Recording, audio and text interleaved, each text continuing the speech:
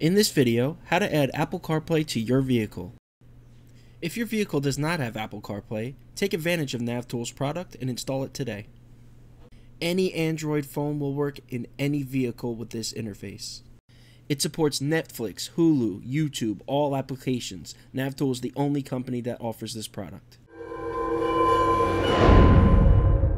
This demo is for the Chevy Suburban years 2015 to 2020.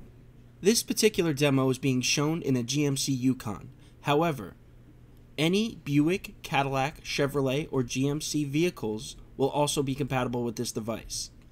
They all have identical screens. The trim panel and the surroundings may look different, but the screens are all identical, therefore this device will work in any of those vehicles. This is your factory menu here. This menu is run from a computer somewhere in your car. Our device does not affect this menu at all. Our device uses the screen or monitor of the car to display Apple CarPlay, Android Auto, or HDMI smartphone mirroring.